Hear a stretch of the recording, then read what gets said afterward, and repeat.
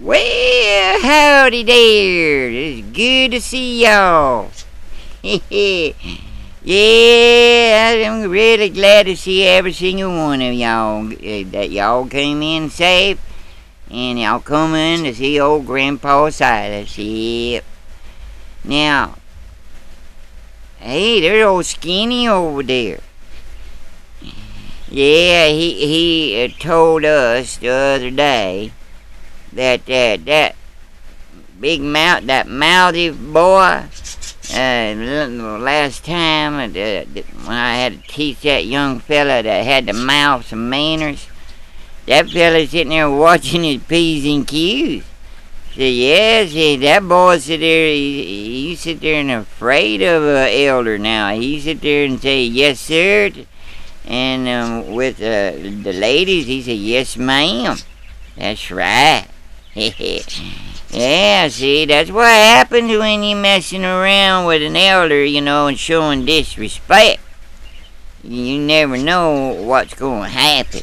That boy got a taste of these hands, and he got a taste of my whip, and he also got a taste of Bessie and those jalapeno pepper seeds.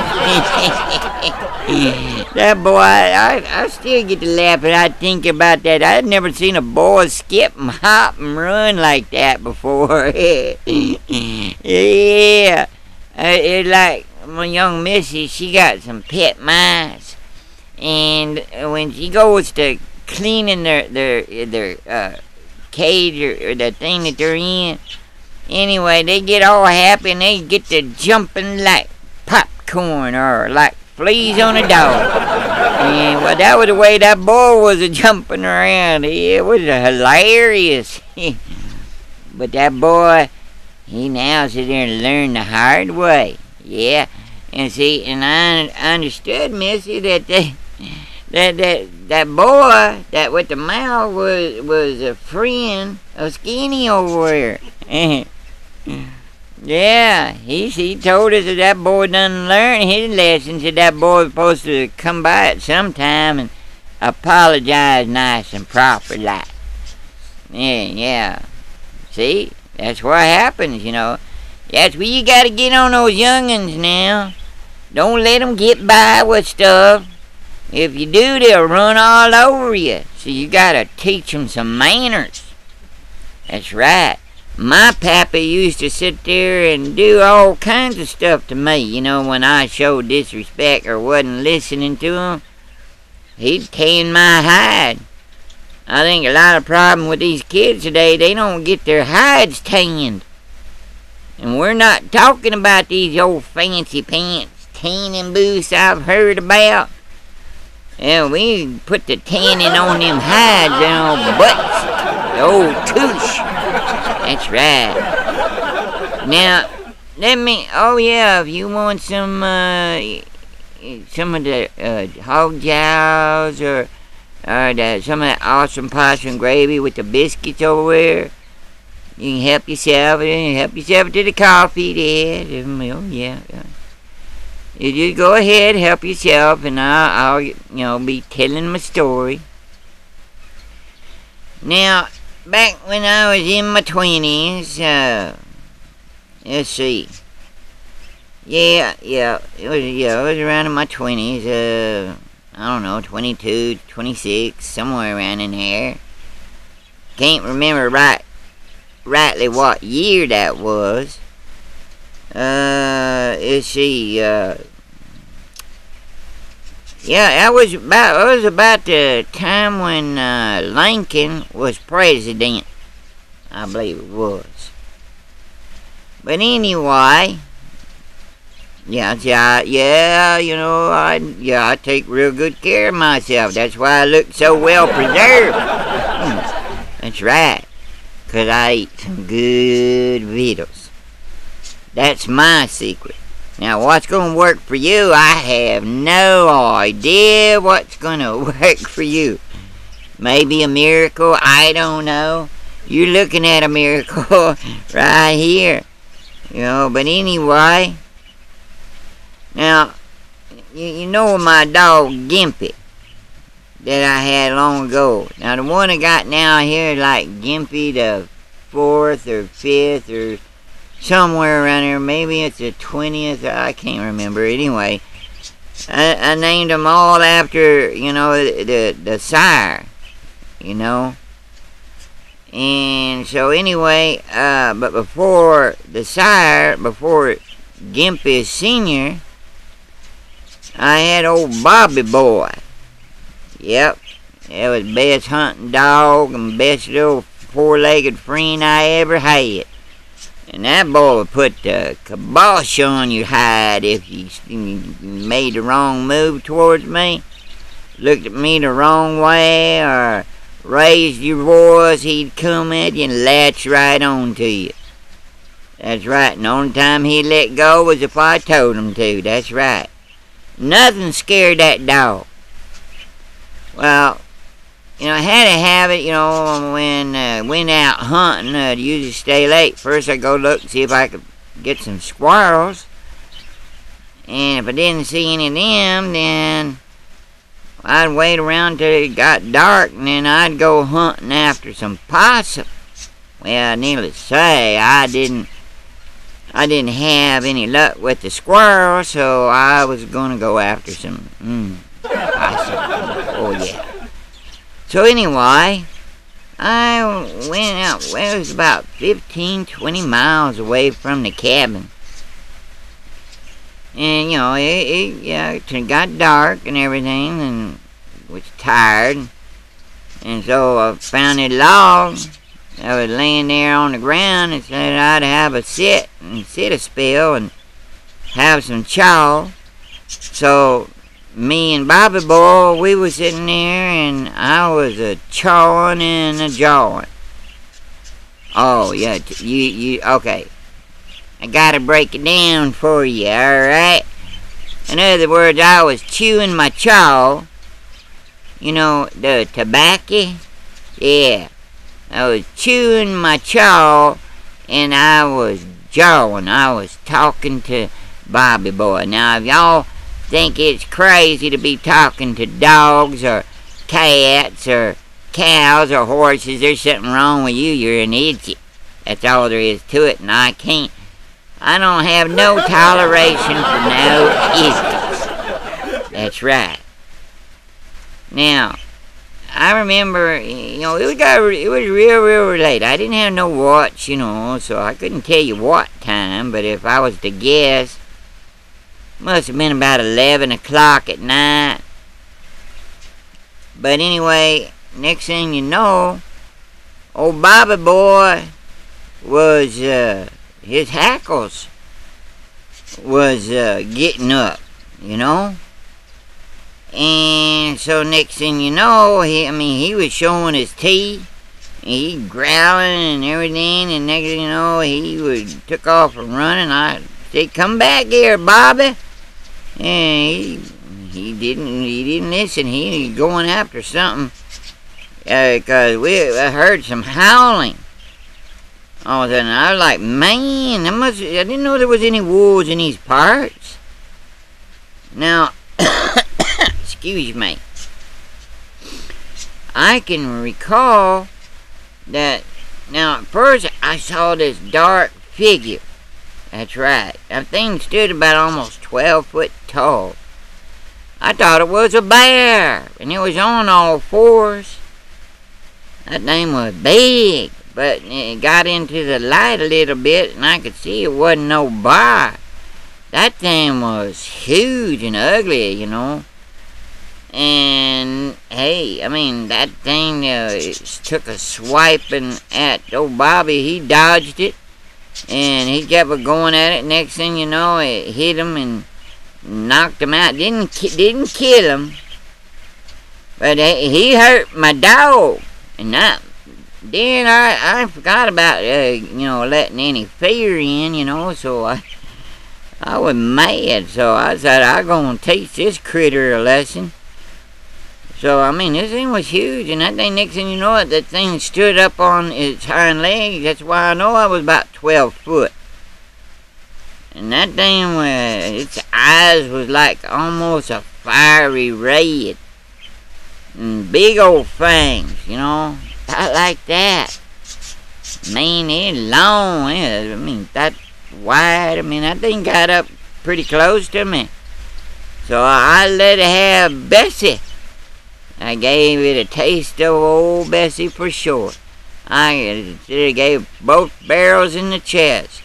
It kind of went back a little bit and then got down on its all fours.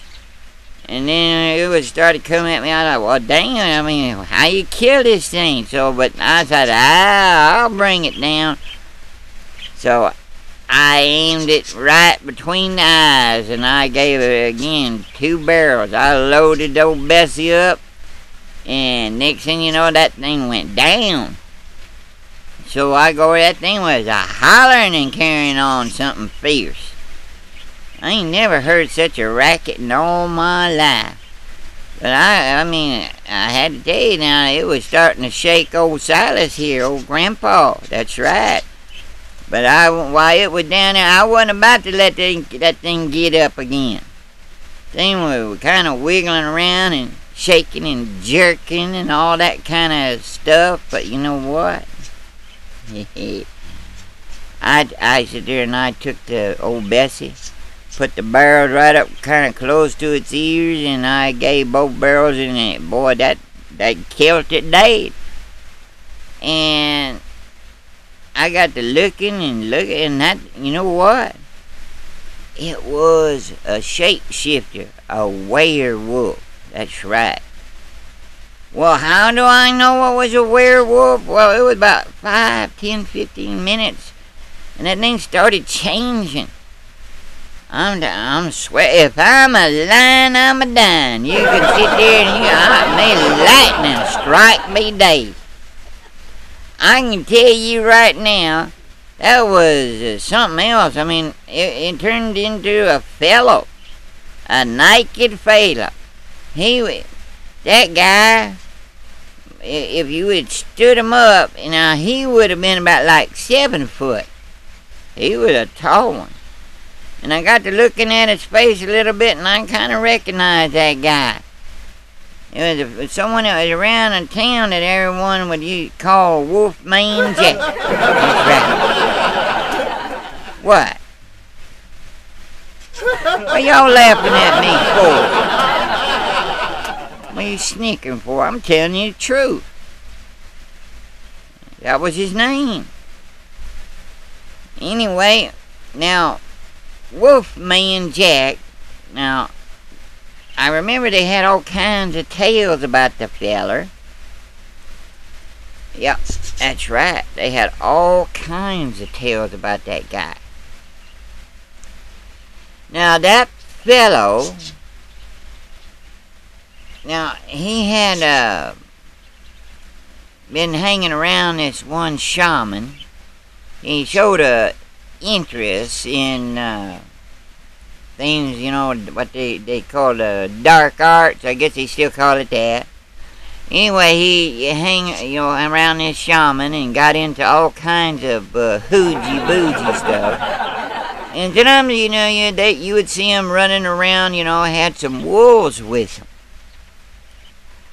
And anyway, but this fellow was really weird. He had long, thick old sideburns and thick old mustache and beard, you know. Guy kind of made you think of a wolf or a bear, you know, as he... Oh, excuse me, got a little gas. That's what happens when you're eating them beans. But anyway, sometimes it comes out the front, sometimes it goes out the back door. Okay. Now, but that old Wolfman Jack, people was always telling tales about that guy, you know, and then some of them was even saying that he was a werewolf, and I'd sit there and say, oh, y'all bunch of crazy idiots, dang fools. Turn around, they weren't such a dang fool after all. Turn around, it was true, and I'm telling you the truth. Of course, I've heard them sit there talk about vampires. I guess maybe on that, I figure, well, maybe it might be, might not be. I ain't going to say one way or the other unless I see it for myself. Besides, I ever run across one of them, I got a old Bessie. That's right. Now, they said that you can't kill a werewolf except only with silver. Well, I didn't have silver, but I sure had old Bessie. That's right. Bessie ain't never failed me. I always treated old Bessie right, you know. I believe it like this, that, you know, a man should treat his gun just like he does his wife. Treat him well and good. 'Cause if you don't, they're going to turn around and hurt you. That's right. You just go ahead and see what I mean. If you, maybe some of y'all are thinking about getting married. Some of you youngins. Well, the day you get married, you better start learning how to treat that woman right. That's right. Remember, it ain't a me thing, it's a we thing. That's right. You know, what they call have a team effort. That's right. Treat them good just like you do your gun. That's right. Better. You respect the gun, you respect that woman. That's right. You don't, you know what's going to happen. You're going to get hurt. That's right. So anyway, that's my story. I can go say more. I just wanted to keep it kind of short this time. You know, and so I'll tell you some other stories later on. You can, you youngins, be sure, be sure to grab, you can have some of that, that awesome possum gravy and the biscuits, you can take it home. You just be sure you bring it back, the bowls back, them, what Missy called Tupperware. You don't, you're going to get a taste of either Bessie or Missy, and then I'm going to tell you, if you had a choice between Bessie and Missy, you'd rather want Bessie because Missy is scalping. That's right. She know how to use that knife, and she will too. She's a professional with that knife. Never mess with an Apache. You get them riled up, and boy, you know what bit you. And it ain't no dog, and it ain't no flea, but I'll tell you what, you'll be a flea in. You'll be running and jumping and everything else, screaming like a little girl. That's right. So, treat that woman with respect, whoever you're gonna marry. And I'll tell you now, you're gonna, if you don't bring that Tupperware bowl back, you know, when you're done, next time you come, is old Missy gonna come after you, and you're gonna learn something then. So, y'all be blessed and have a good night, and I'll see you whenever. And and so, Skinny, you can stay around here, boy. We got some more talking to do. That boy's got to be real good company. It's amazing what a good taste of these hands can do to a person. And let alone what Bessie can teach you. Yep, I sit there and I learn from the best. That's right. So, I'll tell you some more stories later on, so y'all take care, be good, be safe. And y'all come back now, you hear?